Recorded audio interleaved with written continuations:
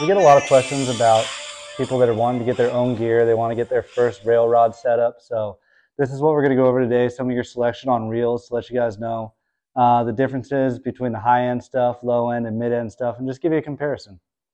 Technology's come a long way in the past few years, and there's a lot of really good options. You can spend less or spend more and still get a reel that'll handle these bigger fish. A lot of guys, especially when it comes to sinker rig fishing or jig fishing something around 80-pound or 100-pound spectra, and you want a reel that's going to hold probably about 400 or 500 yards of that kind of thing as a minimum. If you got that, you're in really good shape. Pretty much any one of these reels today will do that for you. So we got a few options. Starting kind of towards the less expensive end, you have things like the Fathom. That's the new Fathom 2. It's a 2-speed reel, holds plenty of line. I want to say it does like 40 or 45 pounds of drag, which is plenty on these big fish. And it'll definitely get the job done. Yeah. These are closer to like that $300 range. Good starter reels right there, the Fathom and the Speedmaster. Yeah, both of which pretty low maintenance. Like these will make it through the season for just about most of the guys that I know. You won't have to tear them apart, grease them up, or send them into the company. You can have a great time with them. Yeah, and if you look at the two reels here, if you want to hold that Speedmaster, you can see the pen's a little bit more narrow. This is kind of more set up for like your speed jigging. So you guys that want to get into like slow pitch and speed jigging, that's why that's more narrow like this versus the Speedmaster that's a little bit wider, but they still have the same line capacity. Another difference that you'll see is the handles here. That's just going to be more comfort and what you prefer. So this is something where you might want to go into a tackle shop and feel it and pretend that you're fighting a fish. And again, there is always upgrade options as well. So like, let's say you really love the Speedmaster, but you just don't love that handle. There's definitely options to change it out to jigging handles, aftermarket handles, or ones from Shimano. So yeah, don't let that be a deal breaker for you. You know, this is just a good intro reel for guys that are just getting started. They're pretty solid reels. You know, it's a little bit more plastic when you're putting it in and out of low speed, stuff like that. It does have the stop right here when you're going up. You got any other differences that you know about the pen? Not really. There's definitely some nuanced differences as far as the internals of the reel. Definitely like the shaft down the center and a few other pieces are going to be a little beefier as you get into like the higher end stuff. The Speedmaster and the Fathom will be kind of similar in that sense. Likewise, the less expensive reels, typically a couple less bearings, say like in the handle. Doesn't necessarily give you less function, but maybe doesn't give you as smooth of that like limitless, endless feeling. The low speed and the drag are kind of just a little bit more of a jump than as smooth as the high-end rail. Exactly. Yeah, that's really what it comes down to. It comes down to feel. And do the fish know at the end of the day, realistically know if you're getting enough drag out of it and you can land the fish on it, it'll definitely do the job. But you might notice a little difference in the smoothness. Or sometimes when you're fighting a big fish on a longer fight, these ones tend to loosen up on the drag a little bit. Yeah, fair. Versus the higher end reels that maintain that same drag that you set in the beginning of the trip. And if guys want to step up, the next step up, well, at the shop here is going to be like this Avid, right? Yeah, this Avid's somewhere in the middle ground. Again, you're going to do about 40 to 50 pounds of drag on something like that. You're going to hold plenty of 80 or 100 pound test, and it'll definitely get the job done on those bigger ones. All right, and then once guys want to step up into something a little bit heavier, a little bit more reliable in my opinion, it's just a little bit smoother drag, a little bit better speed. You got the two top end. You got the Talica here, and you got your Daiwa Saltiga here. So yeah, these things are badass reels. Any one of these is going to be, again, putting out 40 to 50 pounds of drag, and they're still holding plenty of that 80 or 100 pound line. Again, you got small differences in things like the handle, but if you drop the lever down, you'll see both of these things have incredible free spool. They'll fish a bait, they'll fish a sinker rig, they'll fish a jig. Yeah, they're really, really, really high end for a reason. I mean, when you're fishing a knife jig and you have a great free spool like that, you just drop better and it gives better action on your lure to get bit.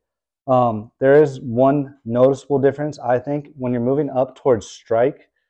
There's a button that you can't go past on the Daiwas. Yeah, having a physical stop is which nice. Will stop people sometimes. The Talica, that's my only gripe. This is my favorite reel in the world. This is all I fish. But there is no button. So sometimes people will panic and go too far. And they go all the way up to full or sunset. And they just put too much drag on a fish and end up breaking it off. Which I have definitely done. So the biggest difference, in my opinion, when you get into kind of the more high-end reels like the Talicas, the Saltiga 2-speeds, Metal bodies and the tolerances are all very tight. So there's very little wiggle room in these reels. When that thing is under tension and you're cranking on that fish and everything is tight, it's not shifting. It's sitting exactly where it needs to be. The bearings are sitting exactly on the shaft that they're supposed to be sitting on. Nothing's moving around and everything works like it's supposed to. I think that's really the biggest difference. And if you're a guy who fishes a lot, you go out on the boats a lot, you catch a lot of big fish, it's definitely worth making the jump into something like this, because that tighter tolerance, those stronger materials are going to hold up better over the course of your season to lots of big fish. But if you're a guy who gets out once, twice a year, it's not going to make all that much difference to you. Yeah, I mean, no matter what, you want to service your reels at least once a year, right? Ideally. But these guys that are making multiple trips a year, that are targeting big fish, it might be time to think about stepping up to the more expensive reels, where the drag just holds a little bit more true. Everything feels a little bit smoother. Another small detail to touch on with these reels is going to be the two-speed mechanism. So all of them, same as how they have a different system for depressing a button to get that lever up past that notch. Everyone has a little bit different of a two-speed system. So these new Fathoms, for example, actually just got a revamped two-speed system on them. And I mean physically, like the button that you're pushing. So this one, for example, has a button you push on the handle here to pop into low gear. Now you're in low. You push this button right here, pops back out, and you're in high. Much bigger button on the pens than everything else basically on the market, where it's much smaller. Exactly. So most of these other guys will have like a smaller button in the handle and then a small lever down here that you have to flick out to get it back out. Again, does it really make a difference at the end of the day? Maybe in user application, but the fish aren't going to know. As long as it's well built, yeah, you'll be in good hands. It's just a matter of being familiar with your reel when you're fighting that fish. Definitely. One other thing to note is the quality of free spool on some of these reels. We mentioned earlier, some of the higher end stuff tends to have a couple more bearings in it, whether it's in the handle or the shaft, but it tends to translate into a little bit better of a free spool.